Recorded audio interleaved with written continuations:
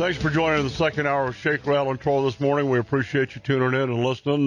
With me, as always, my co-host, Wingman, the voice of moderation and reason, Morning, John back at you. Colazar. Morning, Best Daddy. You feeling any better? I'm working at it. I'm getting there. You don't look any better at all. Well, that's why we both have faces made for radio. Oh, thanks, JK, for pointing that out. Appreciate you guys indulging us today. We've got a really special guest, Congressman Chris Stewart, from the great state of Utah, one of our neighbors that we've been working with, and I want to welcome the Congressman. Good morning, sir. Good morning, and to my friends in the South, it's an honor to be with you. Absolutely. We feel that way just, being in your presence, at least the voice. Before we get started, Congressman, I want to thank you for your hospitality in Washington, D.C. You've got an awesome staff. We tried to do a trade in Utah. We wanted to trade Jeff Flake and get you to come down here to Arizona, and they just weren't buying that at all. Well, okay, I'll take that up with Jeff and see what he'd say. I do have great staff, but look, you and I and your listeners and others, we're trying to accomplish the same thing. So if we can help you in any way, we're going to do that. And then once in a while, we're going to come to you and ask you to help us. So we're one team on these important issues. Absolutely. And I want to thank you once again for your service to the country. I didn't know until I got inside your office that you were actually a fighter pilot. Wow. Yeah, 14 years in the Air Force. I got to tell you, too, dude, that was a lot more fun doing that than it is in being in Congress. Having been back there a number of times, I don't know how you guys get anything done at all. Yeah, well, that's the problem, is too often we don't get anything done. And it's not that we don't try, especially the Republicans in the House. I mean, you got to give these guys credit. I mean, we've passed, and I know this isn't what you want to talk about, but 396 bills we passed in the House last Congress that dealt with all of the major issues. They go to that great graveyard called the Senate and die, and it is frustrating. But, again, we keep trying and we keep fighting, and we work with our friends and see what we can do. Congressman, how many of those 396 made it through the Senate? Do you know? Oh, maybe. I don't know offhand, but I'll tell you this. It wasn't very many. I would say, let me describe it this way. Of those that dealt with the major issues of our day, with regulatory reform, tax reform, entitlement reform, national security, NSA reform, others, none of those made it through the Senate. So we may have a few of the minor bills, but the major ones that. And of course, everybody points the finger at you then too. Yeah, and that's okay. I mean, but we it is frustrating because not because we want credit, we just want to fix things. And that's the thing that frustrates us sometimes, is because we're not getting enough accomplished to change things for people. Wow, what a process. Listen, couple things. I know you've been pretty heavily engaged in the greater sage-grouse issue, and I want to spend a few minutes with you on that because we're working with our Utah partners and some of the other 10 other states, including Utah, on trying to get the GSG language into the NDAA. And because I personally feel like, this whole thing, the way it's written and DOI has agreed that it doesn't need to be listed. They came out with a memo, said, we're going to recognize one state to implement the state management program, but don't recognize the other states. But, I think one of the big things is the 7 military base closures, the 75 million acres of restriction from February to September. What are your thoughts on that, being a former aviator? Well, look, I mean, what's the fundamental responsibility of the federal government is to keep us safe. And if we don't support our military, if we put every other priority above that, what is the outcome going to be? Because it's not going to be our safety and national security.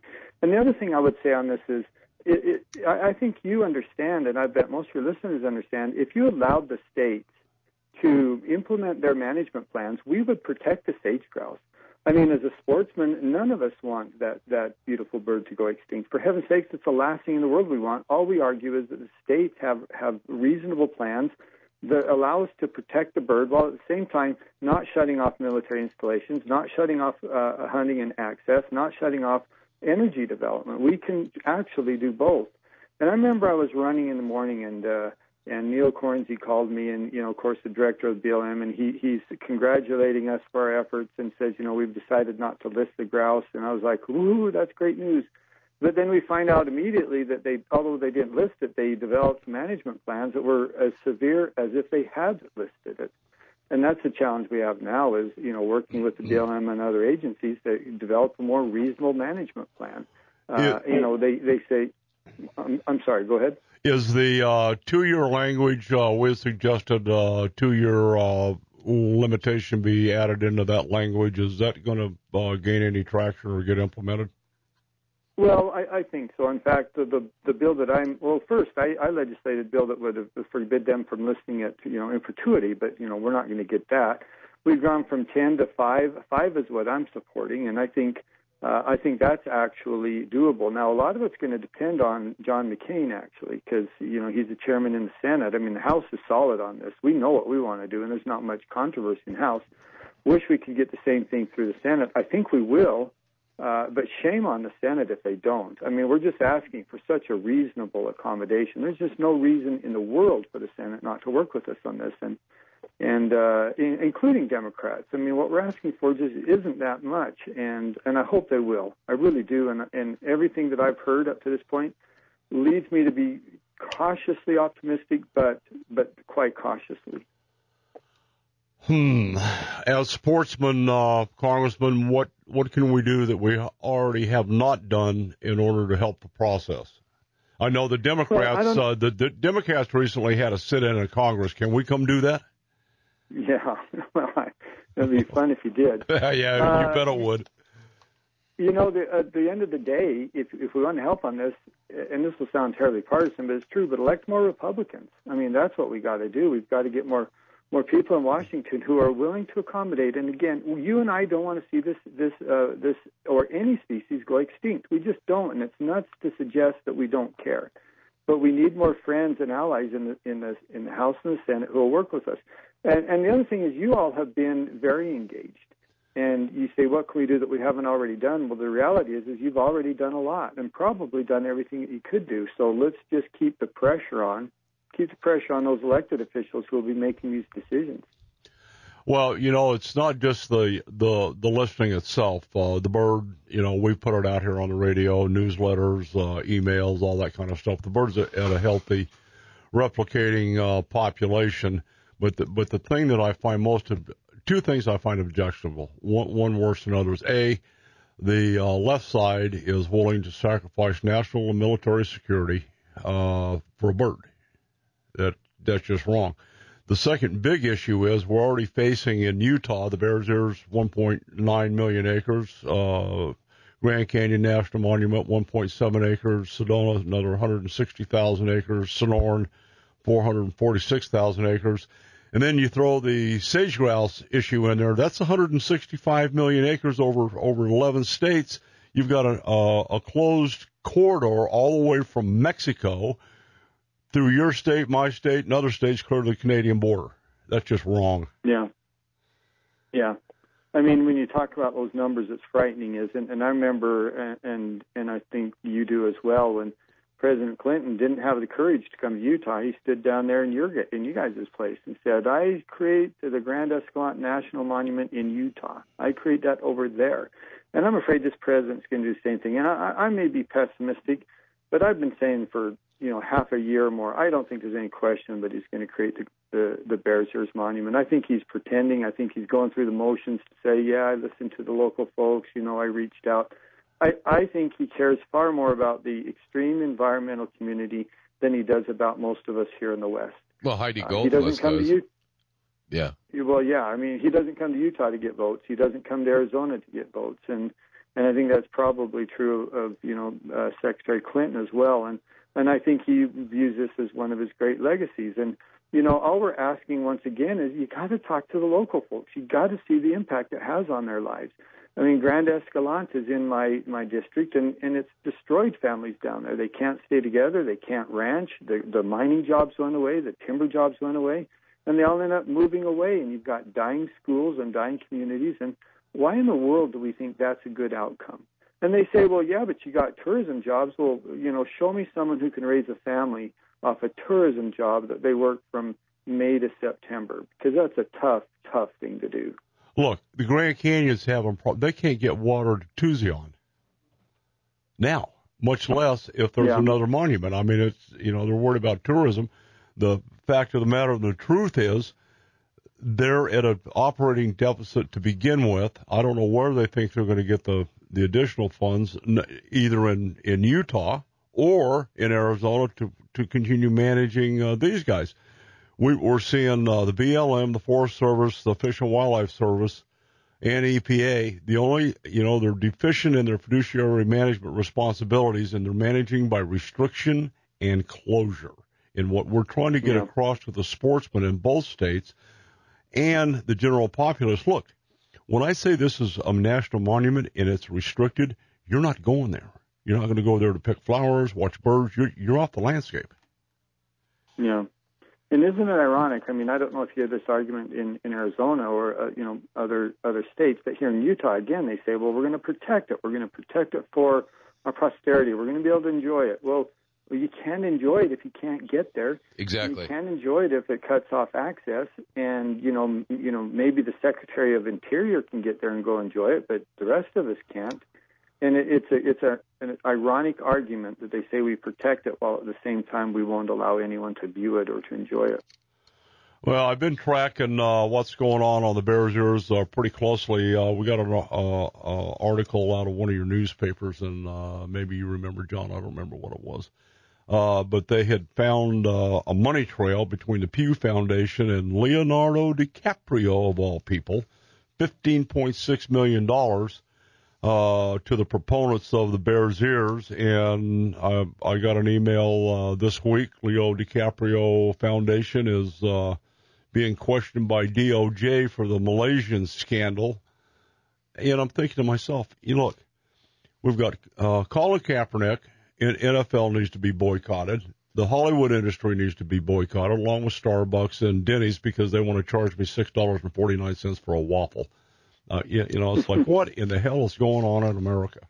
Congressman, he typically goes off on this if he hasn't been on his meds, so it's okay. Will you quit it? I haven't had my waffle.